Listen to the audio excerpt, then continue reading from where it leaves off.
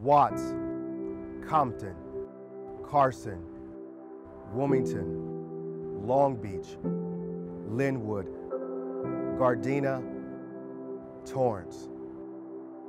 We've spent decades experiencing firsthand what happens if you try to stop gun violence with more guns.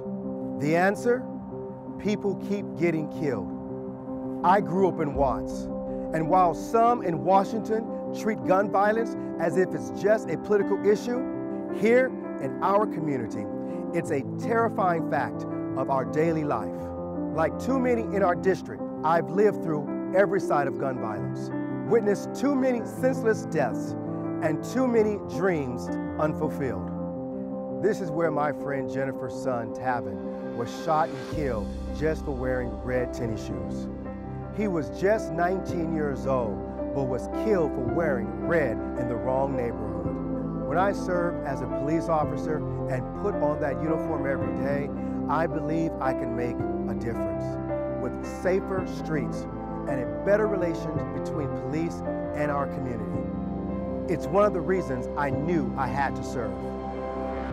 On average, 96 Americans die every day because of guns. The NRA claims that more guns make us safer, but the statistics paint a different picture. They don't. That's why in the State Assembly, I've taken on the gun lobby to keep firearms out of the hands of the wrong people and give our young people an opportunity to succeed. Because, as Father Boyle said, nothing stops a bullet like a job. The NRA says they have me in their crosshairs. I say, bring it on.